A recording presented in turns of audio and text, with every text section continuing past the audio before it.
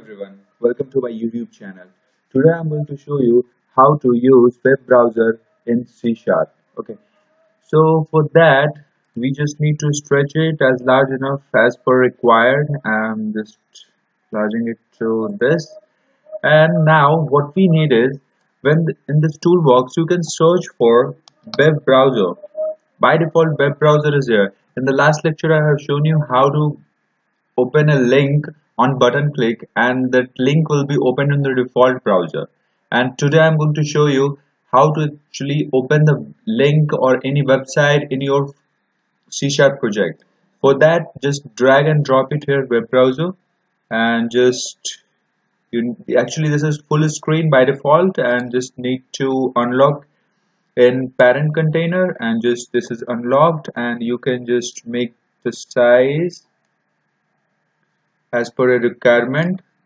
And after that I want to open google.com when this form loads.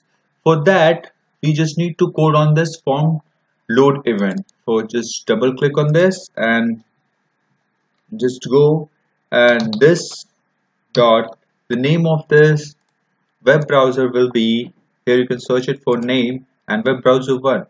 So we will write web browser 1 dot navigate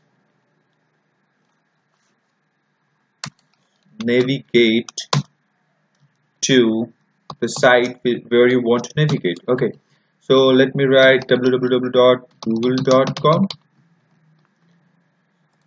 and start this project, and it will take a bit time. And here you can see this google.com is opened here in your form. Okay, so let me make it quite good.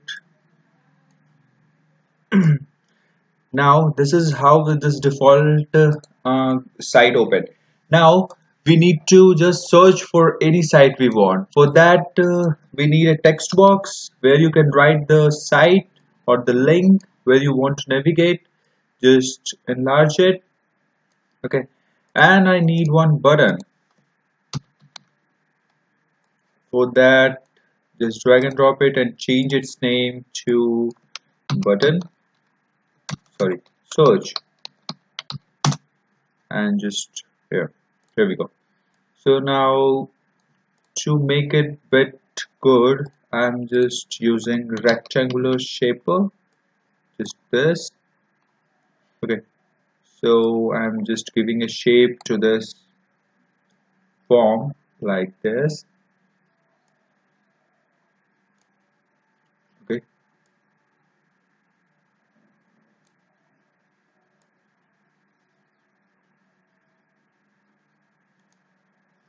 so let's start it. Or and here you can see this rectangular shaper is here, but it's still opening the um, default google.com which we have provided there.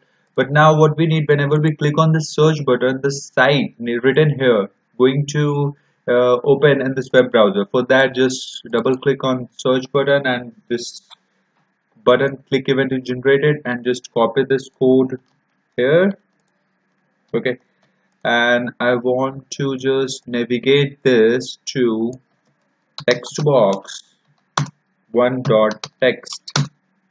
Whatever the text is in there, just I want to open it. Okay,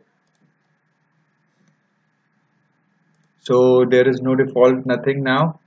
So I'm just writing www.facebook.com and just click on search, and here you can see this Facebook is open now. And if you want that when this default when this form loads and some site needs to be open, then just copy this and paste it here, and just write the default site in this, like I'm just writing google.com. Okay, and just start it.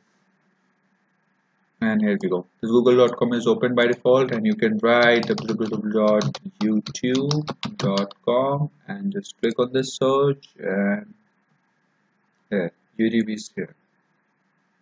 Okay, so that's it for the today's video, and thanks for watching. Please subscribe my YouTube